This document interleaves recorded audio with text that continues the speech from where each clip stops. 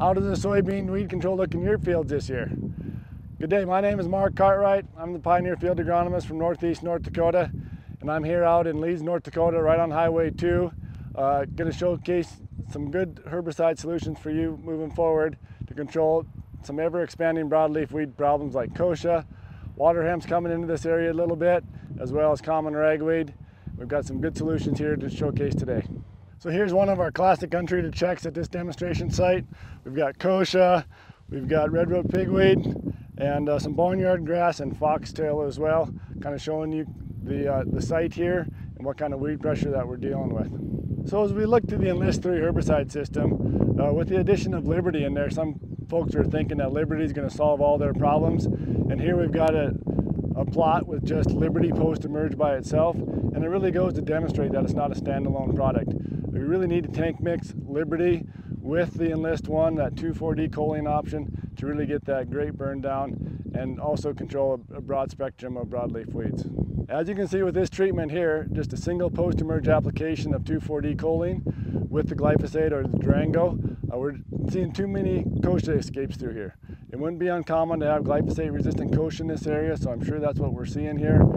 This mix would be totally reliant on the 2,4-D to kill the kochia, and as everyone knows, 2,4-D by itself is just not a great kochia killer. Really goes to emphasize the need for a pre-emerge, something that's going to give us some broad spectrum broadleaf weed control. We follow it up with the Enlist 3 system.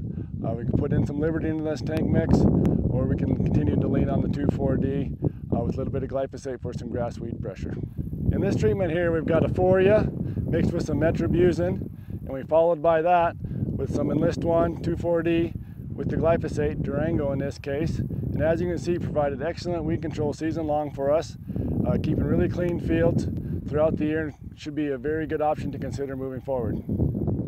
In this treatment here, we've added in the Ever-Pre-X. It's a metolachlor type product in with our post-emerge application to give us that extended control for those troublesome late emerge and broadleaf weeds. If you've got issues with water hemp, maybe some common lamb's quarter, even some big infestations of common ragweed, the Ever-Pre-X is an awesome tank mix to put in and give us that lay-by residual control late in the season. So in central North Dakota here, we've obviously got some glyphosate-resistant kochia. We're hearing reports this summer of some potential dicamba-resistant kochia. And as you can see from our earlier trial and treatment, we're not doing the greatest job with Liberty by itself against kochia. So it's really going to take a multi-tiered approach to control some of these tough broadleaf weeds like kochia.